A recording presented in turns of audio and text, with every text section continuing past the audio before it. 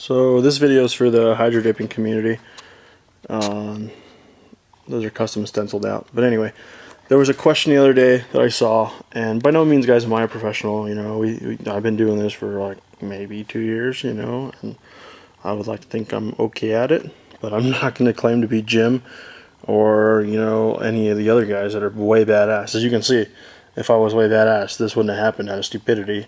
What happened when I dipped this side in first is that happened because there was no film right there. The edge ran out, which I should have dipped way earlier in the tank. But anyway, that aside, the roll came out really good.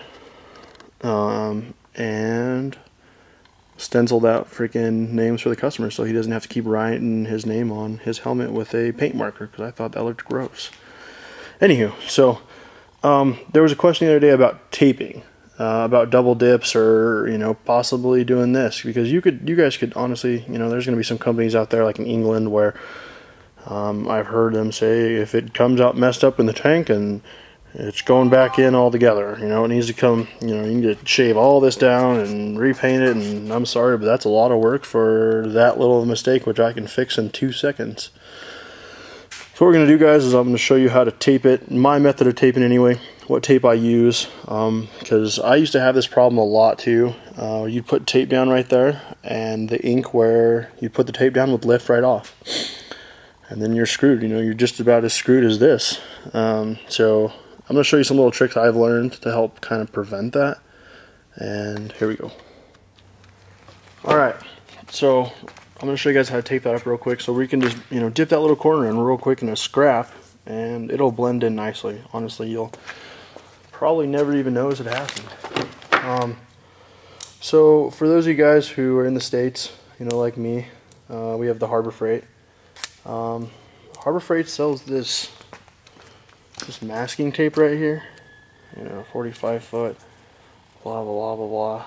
It was super cheap. That's why I picked up. It comes in a stack of like 6 or 7, I think, and it was like $6. And I was like, hey, might as well try it out. Do not try it to mask lines, because it freaking blows for that. But for this, it's not very sticky, and low tack is your friend. So we're gonna go ahead and get it, peeled back. And the trick, guys, I've learned, you just take your finger and like put some spit on it. I know that's gonna sound gross, but just put some spit on it, some water, and then just kind of gently wet that section right there that you're gonna tape over. That little bit of moisture, guys, will, it's gonna. The thing is, make sure you wrap the backside really well. So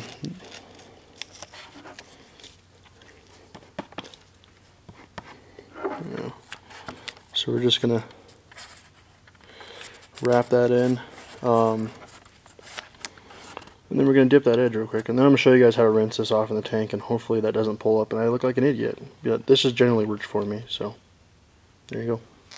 Alright, guys, so I dipped that little section right there, just dipped it in, and we're gonna go rinse it off. So let's see if it tape rinses off without pulling up, and I don't look like it.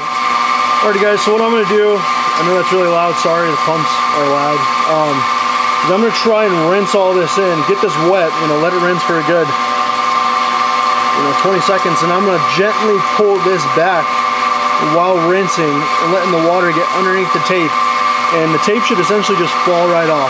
You shouldn't feel like pressure or back pressure or it's sticking. The water should neutralize the adhesive essentially. So let's see if it works.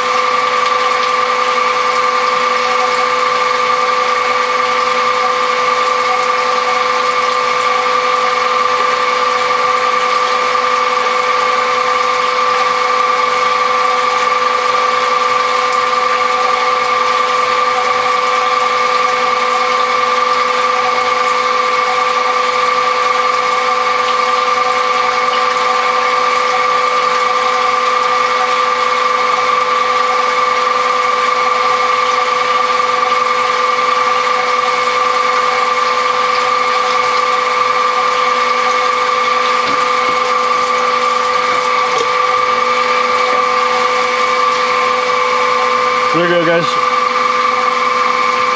I know you guys are going to be able to see that line, and that's going to drive you nuts, but I'm doing this for a friend for almost nothing. But, you know, it didn't lift right there where the tape was at all.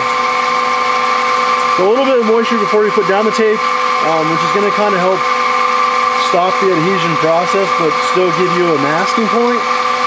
And then rinse it back. Rinse the adhesive off, just like, you know, as you rinse the PVA off, and slowly pull back the tape. And that should save your part. Or just don't double dip, which I hate doing anyway. So, there you go.